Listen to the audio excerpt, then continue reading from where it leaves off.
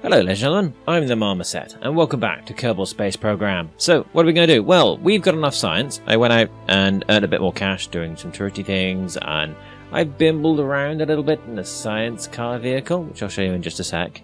But we've got electrics. We can buy electrics, which includes a probe core with stability assistance, meaning we won't end up minusculely, endlessly spinning randomly through the skies.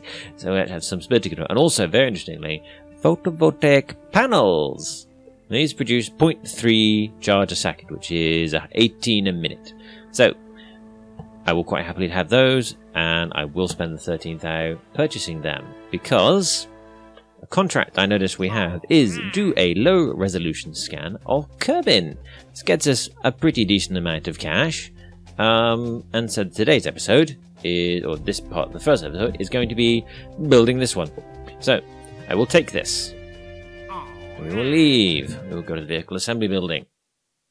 And we will start with a more advanced probe core. There it is. That's what we really want to see. A more advanced probe core. There's the zoom in button. Right. Now, first things first, not utility. This is never going to come back. So, we can just get the scan unit. We can just park that. I don't want to park it on the side. I want to park it on the top. Is that attached? It is, but let's do a finer adjust. There we go. Thank you. Yeah, the auto snap kicked in there. So there, that's what I want. I want that radar dish. Ooh, funky. Okay. We'll leave you to retract. Alright, so that's what we want. So this needs to go into a polar orbit. So that's one of a high inclination going over the snowy poles of Kerbin. So we need to make sure we've got enough delta V. So, first up, I want one of those fuel tanks. We need one of those. And then I would like our very, very good Terrier engine. That gives us 2,500 delta V. That should be enough. Now bear in mind, we will be burning north from launch to get us into a good starting orbit, but that looks like a pretty good start. So, we will need solar panels. Will we need 2 solar panels at minimum? I'm going to put them on the side of this. Actually, no. I would like 4 solar panels. So we've got a part limit of 30, because I haven't sprung the cash yet for getting any more on that.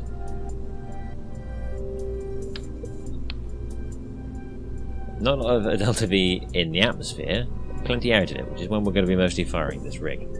Next we want decoupling unit. And let's go all up with the solid fuel on this, on the liquid fuel for this one. So there's a pair of those engines, and I want a swivel. So we've got 5,000 delta V in total on that little rocket. It's not the most aerodynamic bird we've ever seen, but it should have enough thrust to get up and away in total. Alright, so you're mostly atmospheric, so you're not quite got enough. So with that in mind, let us go to couplings. Grab that one. Don't want 4. I'll just have 2. Let's put another couple fuel tanks on. And a couple of these big burner engines. So you 3 should all be firing at once. It didn't add as much delta V as I thought it might, actually. Makes me wonder whether or not it's actually better off just going with the taller rocket. Yeah, that added about the same amount of delta V for pretty much the same amount of part value. Alright. Now, this beastie science needs to be get an altitude above the atmosphere of 5 kilometers. Alright, so if we pitch in orbits about between 80 and 100, we should be in the optimal range. We've got hopefully enough power. Alright, we've got many parts spare, so let's flick down these. Command and control, no, I'm happy with that. Don't need any structural. Don't want any payload. Aerodynamics. I wouldn't mind 4 of these friends to get us out of the atmosphere safely. Because broadly, spinny, spinny, spinny, flying, death, doom, it's all falling apart again. I don't want to do that again. That was never fun. Alright. How much electrical charge do we have? Electrical charge generated but storage lacking. You only carry 10 electrical charge. Alright. How much do you weigh? Not very much. About twice one of these and you are more conveniently in line. Alright. Keep that above 5,000. Should be enough. Short range antenna. Yes, otherwise we won't be able to communicate. High gain antenna.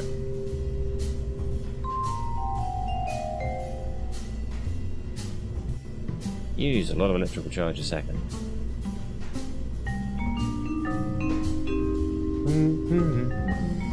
31,000 megameters. Well, we're only going to go about 100k above the surface, so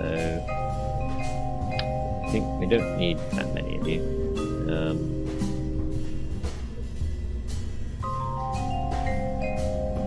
Put you there. No, let's grab that one. Oh, I pushed the button wrong again. And we will park you there. Do that. Get you to settle into position. You'll sit floating in the sky. No. Can't quite allow you to be floating. That looks a little silly. Sir, fine tune. There we go, snap. Looks a little bit more sensible. Alright, so we'll try that in a bit. So this is Kerbin Scan 1. That's the nature of this mission. You are to Kerbin, you are to scan Kerbin. Now we've got quite a bit of Delta V. I personally wouldn't mind a little bit more, but mostly involved sticking in this upper stage.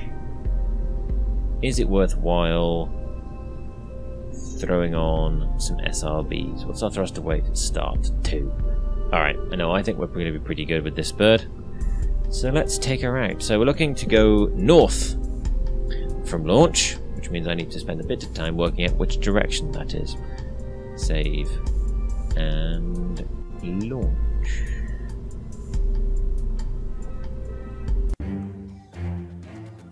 Alright then. Where are we? We getting on okay? Yep, I think we're doing absolutely fine. So, X science, I don't need you. It occurs to me that possibly we could have strapped a thermometer or something on this. Yeah, let's recover vessel. Like, what do you do? Well, we'll wheel it out. Oh, we're wheeling it back in again. We forgot to stick this on. There's no real harm or damage in us strapping on, snapping back on a thermometer, just in case we happen to fly over something we've not had a look at before. We'll do exactly the same thing. Well, no, it should be fine. It should be tasty. I will put the old-fashioned. Can I rotate that? That's the wrong direction of rotation. That's also the wrong direction of rotation. That's the right direction of rotation. Let's put the old-fashioned tape deck on.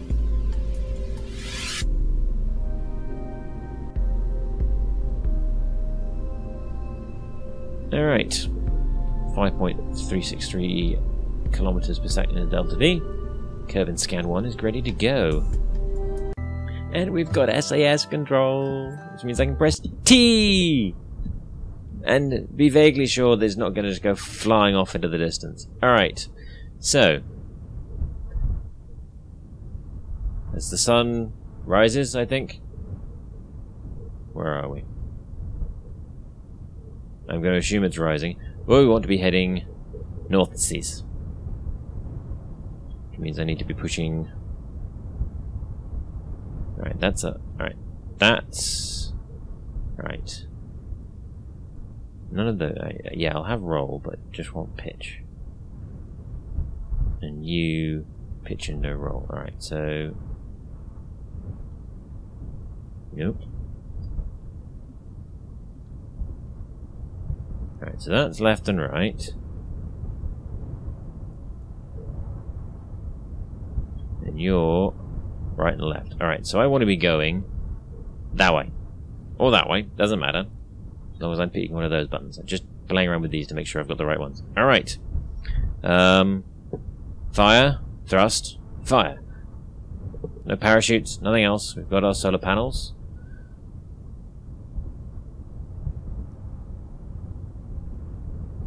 Are they generating any charge right now? Blocked by VAB. Alright. Right. They're in the shade. Alright, I'm assuming that'll get sorted out in a sec. Alright, go.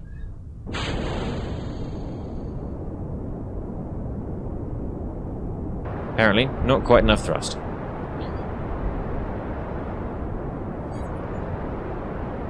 Alright, so we want to keep it below supersonic.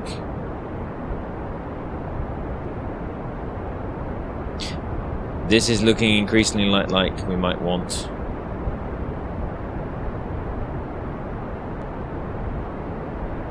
I'm going to tilt that way just a little bit.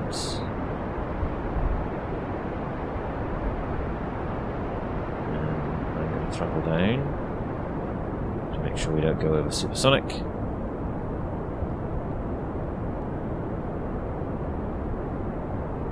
Right, actually, we do want a little bit of inclination.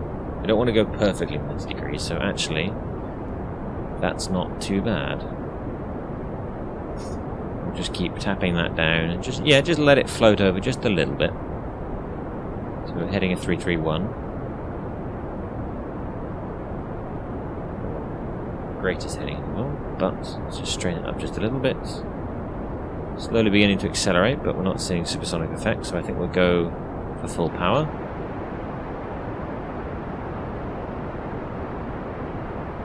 Our current apoapsis height is 40,000 there.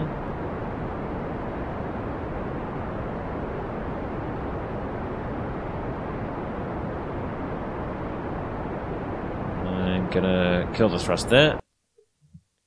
Not a lot left in this engine. So look at our orbit. Alright, not the greatest. But what we can do... Ah! Okay. So, a thing has happened. This does have some reaction wheels.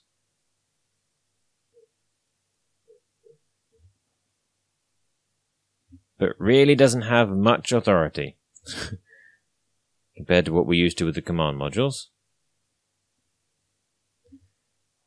So, flattening off this burn.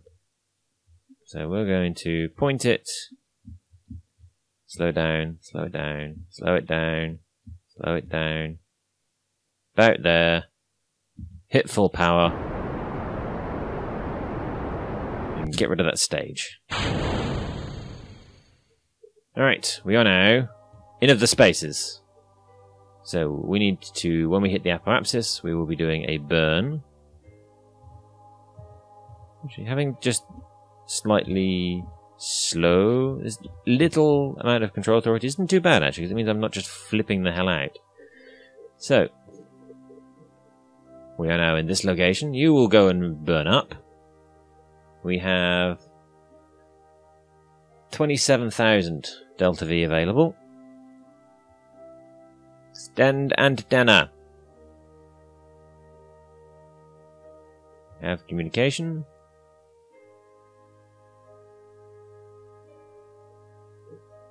You. How much power are we generating? Direct sunlight. Direct sunlight. Apparently direct sunlight, even though you're on the backside of the spacecraft. Alright, that's fine. I've overshot. Whoops.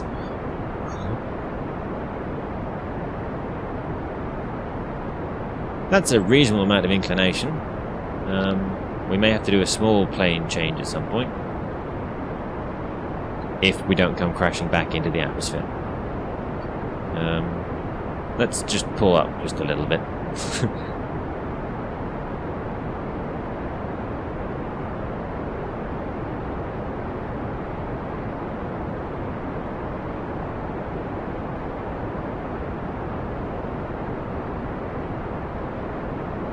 A little bit more.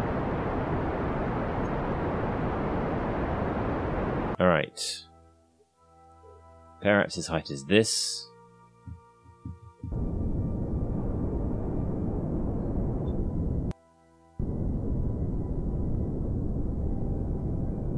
We are, as you might imagine, not burning particularly efficiently at this point, but I want both of these points outside of the atmosphere.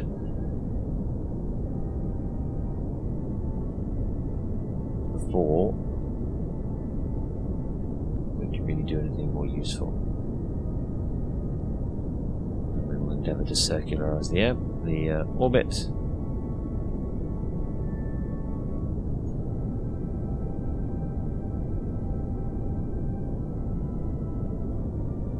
Alright.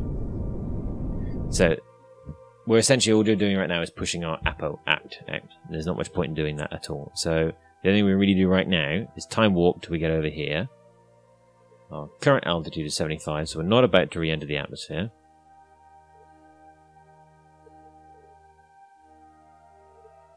We'll have a look at our altitude profile in just a sec, once I have circularized this orbit.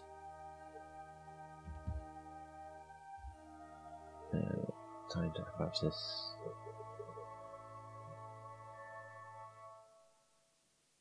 I'll drop out of time warp at 30 seconds too.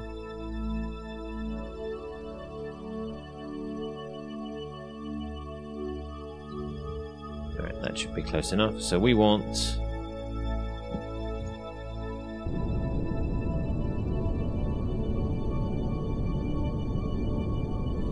Oh, balls, I was pointing the wrong direction. That was a deceleration burn.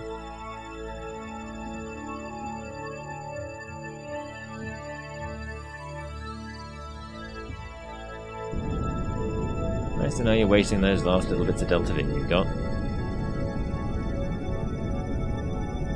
So you see our apoapsis is not going up anywhere near as fast as periapsis because we're burning here, and thus faster here means you go higher here. So we're close to...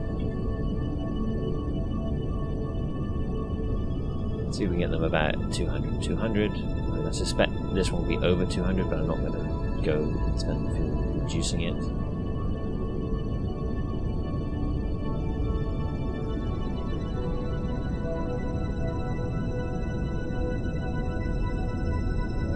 Alright, let's time warp a little bit more.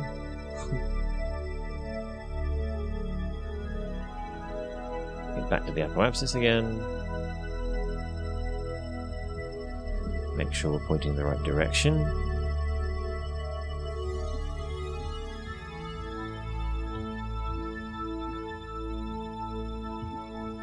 There we go. And then we need to burn.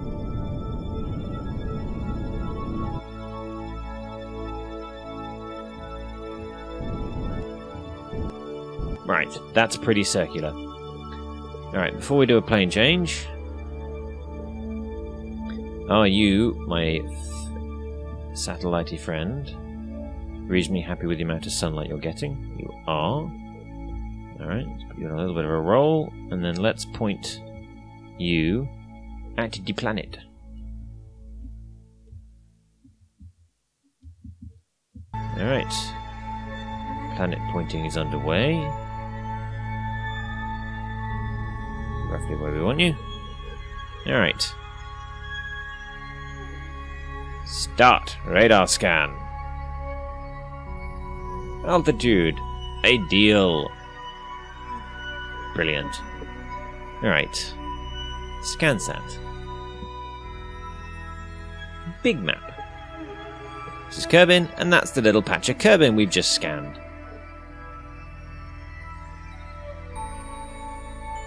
So, I'm a little bit interested in this.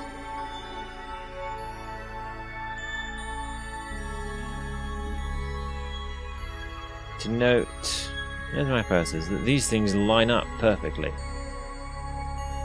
So I'm slightly interested to know what effect that's going to have. But we'll find out about fine-tweaking this orbit in the next episode. So, thank you very much for watching, ladies and gentlemen. I have been the Marmoset.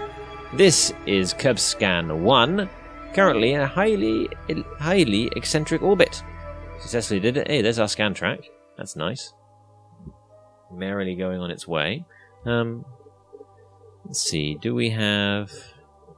There's a thermometer. I'll log the temperature in space near Kerbin. Alright, fair enough. Reset the experiment.